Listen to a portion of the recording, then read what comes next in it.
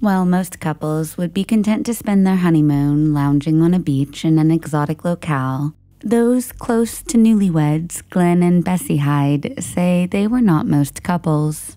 Their honeymoon plan was to raft the rapids of the Colorado River and continue their possibly record-breaking trip through the Grand Canyon. Glen was 29 when he embarked on this trip, and his new bride was just 22. Little did they know this trip would be their last. Or was it? Glen Merlin Hyde had been a farmer in Twin Falls, Idaho, before meeting Bessie, whose maiden name was Haley. She was originally from Parkersburg, West Virginia. While Glen was a lover of the outdoors from an early age, Bessie had always loved the theater. In high school, she played Juliet in Shakespeare's Romeo and Juliet. Graduating in 1924, she moved by herself to California, later enrolling at the California School of Fine Art in San Francisco. The couple first met in 1927, encountering each other while on a passenger ship traveling to Los Angeles, just 1 year prior to their mysterious disappearance. At the time the two met, Bessie was still legally married. Just 1 day after Bessie's divorce from her first husband was finalized, she and Glen were married on April 10, 1928. Glen had a decent amount of experience with river running, having traveled the Salmon and Snake Rivers in Idaho with a well-known river runner named Cap Gulick in 1926. Bessie was more of a novice. However, they decided to work together to set a new speed record for traveling through the Grand Canyon. By 1928, only 45 people had managed to ever fully traverse the length of the Grand Canyon by boat. This feat would have also put Bessie in the record books as the first documented woman to make the treacherous journey. The river included parts where challenging rapids and unpredictable currents presented themselves, but the couple was more than halfway finished with their trip, which had gone well so far. In October of 1928, the Hydes went to Green River, Utah, where Hyde built his own boat, a 20-foot wooden sweep scow, the type used by river runners of that time in Idaho. He named the boat Rain in the Face, after a Standing Rock Sioux chief with the same name who had fought with Sitting Bull at Little Bighorn in 1876. The couple set off down the canyons of the Green and Colorado Rivers on October 20th, 1928. The couple successfully traversed Labyrinth, Stillwater, and Cataract Canyons without incident. Upon reaching the Grand Canyon, they disembarked at Bright Angel Creek to ascend the South Kaibab Trail. It was there at the south rim that they encountered Emery Knob, who was a renowned photographer and river guide. While visiting his studio and home on the canyon rim, Emery led them around the area and extended an offer to provide Glen with life jackets, the one thing that seemed to be missing from his boat. Glen declined the offer.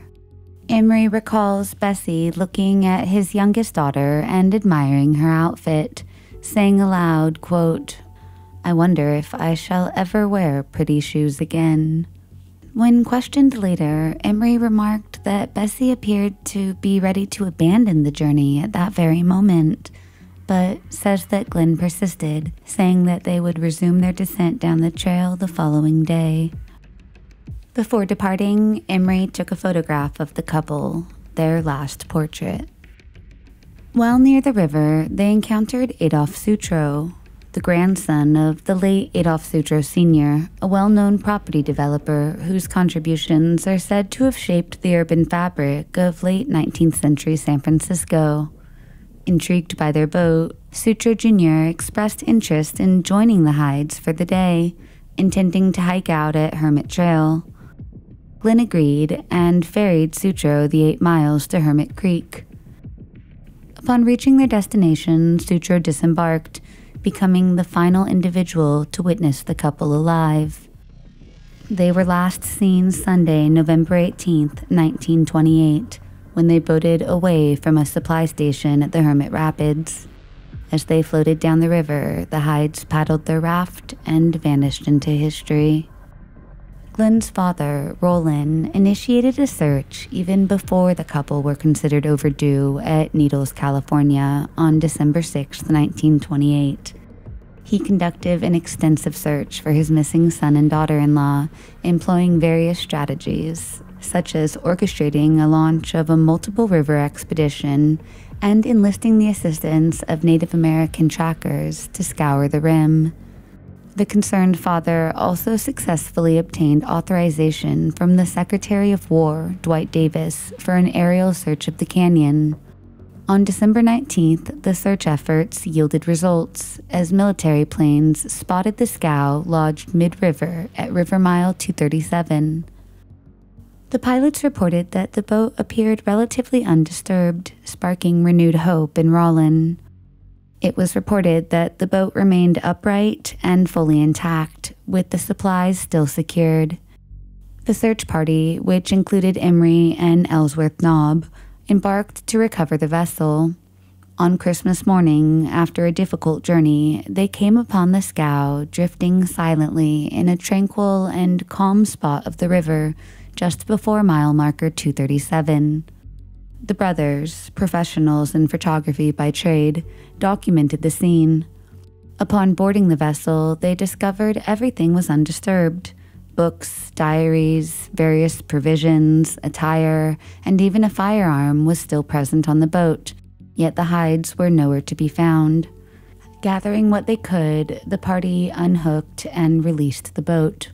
Emery Knobb's decision to sever the bowline and release the boat, undertaken for motives that remain undisclosed, subsequently drew significant criticism directed towards him for this action. A camera retrieved from the boat by the brothers revealed that the last photo was taken near river mile marker 165, likely on or around November 27th. Unfortunately for investigators, the diary offered zero insight as to who or what made Bessie and her husband abandon their boat on the water. Evidence from the search suggested that the couple had recently reached River Mile 226, Diamond Creek, where they presumably set up camp. Bessie's journal specifically mentions their passage beyond mile marker 231. Historian Otis R. Martson put forth a compelling argument that the couple may have encountered submerged rocks in the turbulent rapids near River Mile 232, resulting in their being swept from the boat. He stated that the danger of the area is that it is filled with, quote, pieces of granite wall that lie submerged where they have damaged, snared, or capsized more boats than any other location in the canyon. However, critics of this opinion say the boat was found upright, and the food and supplies were found dry. As the new year arrived, newspapers reluctantly acknowledged the presumed demise of the Hydes and shifted their focus to other stories. The grief-stricken father returned to Idaho, where he read and grappled with the contents of Bessie's journal, hoping to uncover any clues. The following winter, he returned to the area the couple went missing from in search of their bodies, but his efforts proved fruitless. Over time, various theories emerged. Bessie's father leaned towards the possibility of murder, while river runner Norman Nevels said that drowning was the most plausible explanation. The case got stranger in later years, though, when random people started coming forward claiming to be one of the missing Hydes. The speculation surrounding the Hyde's disappearance reached such a high level that it garnered attention from the LA Times. In 1971, a woman on a commercial boating trip claimed to be Bessie Hyde, alleging that she had fatally stabbed Glen in a fit of anger before starting a new life in Peach Springs, Arizona. However, when later confronted by reporters, the woman, identified as Elizabeth Cutler, denied making such statements, despite multiple contrary reports. Investigators thought a significant revelation had come to light following Emery Knobb's passing in 1976. Being the last of the Hyde's acquaintances to see the pair, he was questioned and cleared. After his death, they began to clean his garage, and in 1977, a human skull with a visible bullet hole was found. Initial examinations suggested that it belonged to a man in his 20s, similar in stature to Glen Hyde. This fueled massive speculation, but in 2008, forensic analysis confirmed it was not Glen's skull. Further investigation revealed that Emery, who had served as a county coroner jury representative, likely retained the skull from a separate case following the trial's end. In 1992, after the death of the famous Grand Canyon river guide Georgie Clark, intriguing items were discovered among her belongings. These items included a pistol, alongside the Hyde's marriage certificate, and a birth certificate under the name Bessie DeRoss. This raised multiple questions about Clark's possible connection to Bessie Hyde, although local authorities chose not to reopen the case despite the discovery of the marriage certificate. Bessie's journals have in them a poem written by Bessie that some see as an eerie foreshadowing of events. The short poem reads, "Oh, Mama dear, please come. My dolly must be drowned. When I put her in the creek, she sunk without a sound. Wee Betty's eyes filled with tears. Where could poor Dolly be? Perhaps she'd turned into a mermaid and drifted out to sea." Glen and Bessie Hyde remain missing to this day.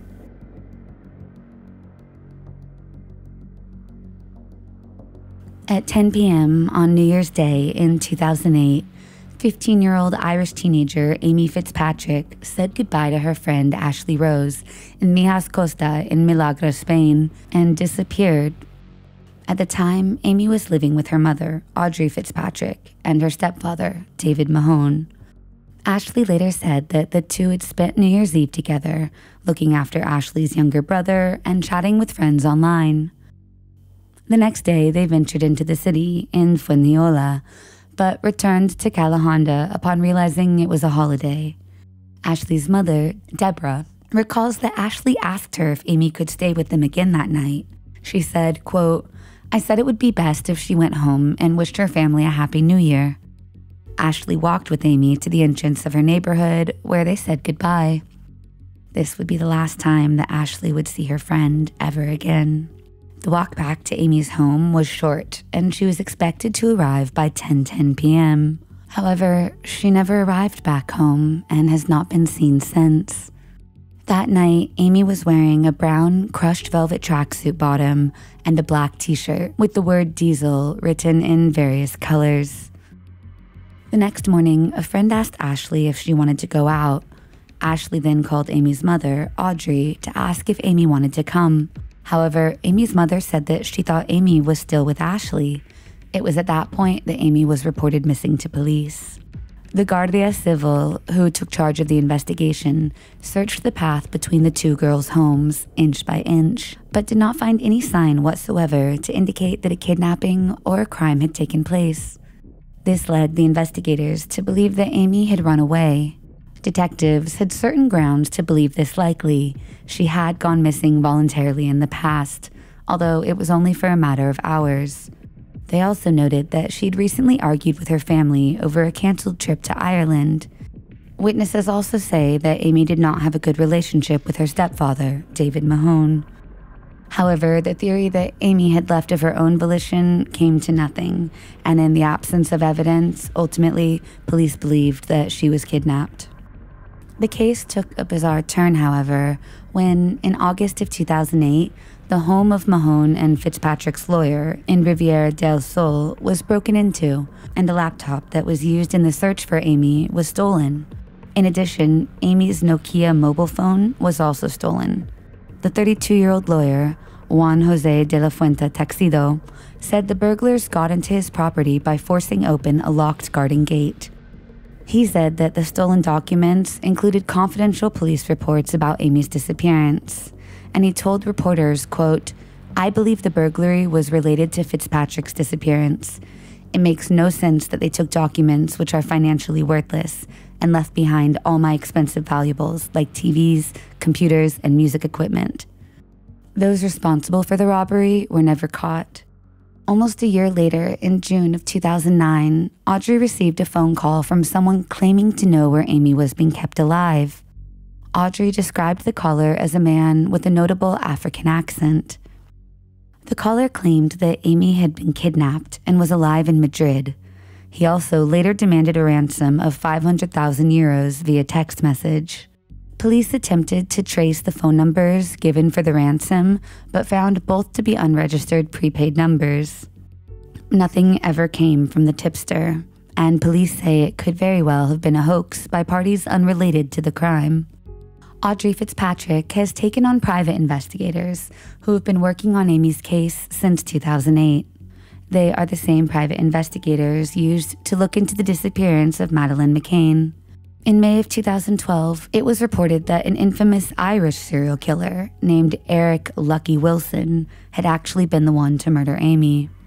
Her parents believe that this particular information is credible. However, a body is yet to be found, and no specific evidence ties Amy to the serial killer. Some say that it may be wishful thinking on Amy's mother's part. In May 2013, 5 years after Amy went missing, another tragedy struck the family. Dean, Amy's older brother, was stabbed to death by none other than his stepfather, David Mahone. On May 6, 2016, Mahone was found guilty of manslaughter and sentenced to 7 years in prison. He was again questioned about Amy's disappearance, but denied any involvement in it. Audrey Fitzpatrick stuck by Dave Mahone despite the fact that he killed her son. No body has been found in the case, and Amy still remains missing to this day.